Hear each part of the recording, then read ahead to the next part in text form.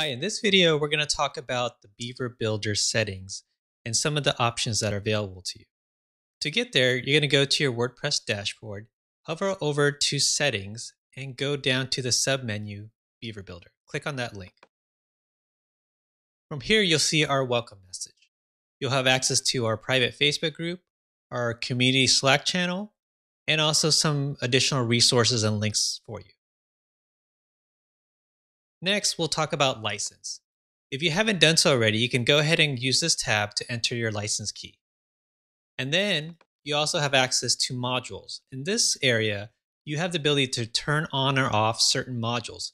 If there are any modules that you don't use frequently, you can simply uncheck these boxes and click Save. Moving right along, let's check out post types. From here, you have the ability to turn on or off Beaver Builder, whether you're using it to build pages or posts. If you're a brand new user, I recommend you use Beaver Builder with pages only. On the Templates tab, you also have the ability to turn on or off certain templates. So if you wanted to turn off any templates that are saved, you can do so here. I like to keep all my templates enabled, so I'm just going to leave it enabled and click Save. Next, let's talk about user access controls.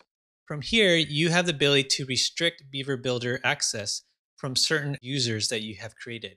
If you have an author, an editor, or contributor, you can restrict their ability to edit certain modules or settings within Beaver Builder. If you are a single base user, I wouldn't worry about this area.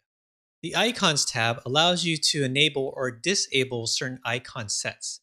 So if you're used to using certain icons within, let's say, for example, Font Awesome 5, you can go ahead and turn them on here so that it'll be available for you to use. Once you've selected the right icons that you want to use, go ahead and click Save. The last menu item available to you is Tools. From here, you have some advanced features like the ability to clear your cache, or you can get access to debug mode, or also uninstall certain features.